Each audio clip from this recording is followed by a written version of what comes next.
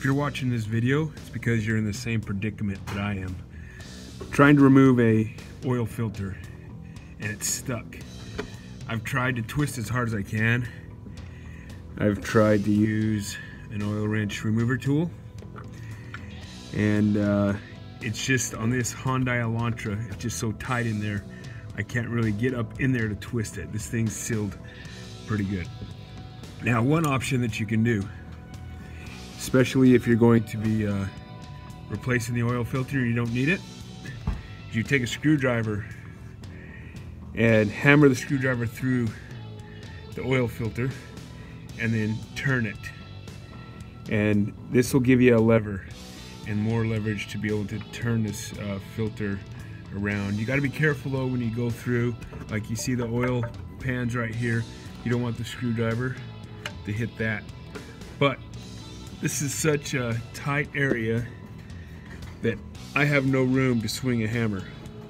So in this case, to create my hole to get my screwdriver through, I'm going to use a drill and get this drill up in here to start my hole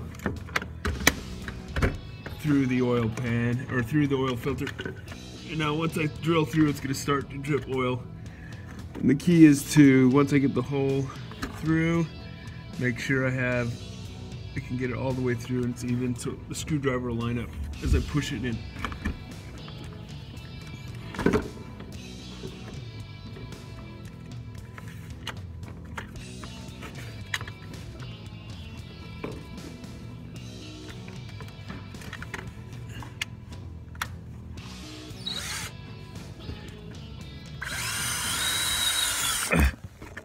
Got through. Oil's gonna start to drip. Get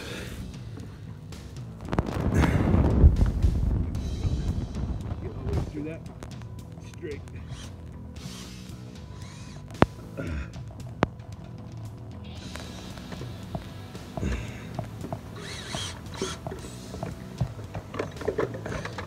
I'm gonna try the first option, which is see if I can get the screwdriver in there with the one hole and get any luck to turn in it. In this case, I'm going to use an Allen wrench.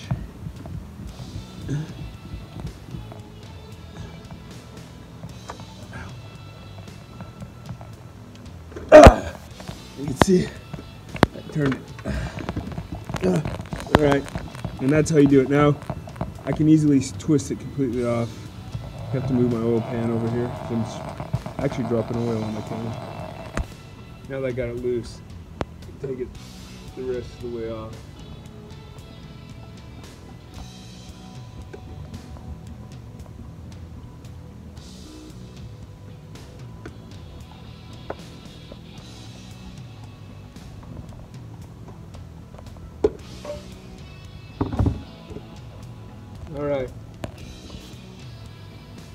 All right. This oil change was only going to take about 10 minutes, ended up being a lot longer just because this oil filter was stuck. Now I put this new oil filter on. I took this to someone else to get the oil change last time, and usually when I put the oil, change my own oil, I like to use the filters that have this type of grip. It's a Fran. Fran's got a nice